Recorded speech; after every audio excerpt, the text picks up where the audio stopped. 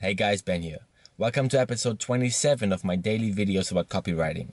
In this episode, you will get a bit deeper understanding on the concept of tension and how to use it.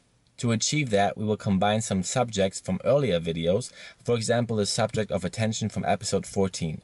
So without further ado, let's dive right in.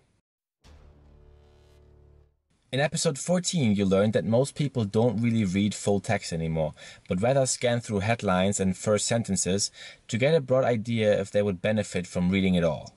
Let's combine that with our knowledge of storytelling and tension. Those subjects are very much related. You need to make people see the value of what you have to say fast so they continue reading. By the way, value usually falls in one of two categories: entertainment or education.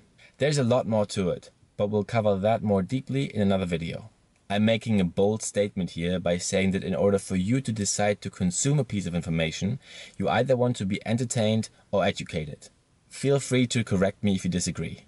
When writing copy, you try to educate somebody about your product and its value, and eventually cause an action, the purchase. But let's try to learn from the entertainment industry on how to quickly excite people so they don't lose interest. As some of you already know, I'm a big fan of The Lord of the Rings, so I'll stick to that movie as an example. How does it create tension from the very beginning? I'll post a link of the first 7 minutes of that film under this video. Watch it and tell me what you notice about the following things. How do they build tension? Which of the following elements are they already introducing? Hero, struggle, mentor, villain, plan.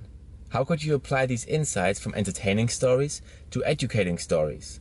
You can either send me your findings in a personal message or we discuss it in the comments. That's all I have for you today. Let me know if you learned something and also if you would like to learn more about storytelling. I'll see you tomorrow.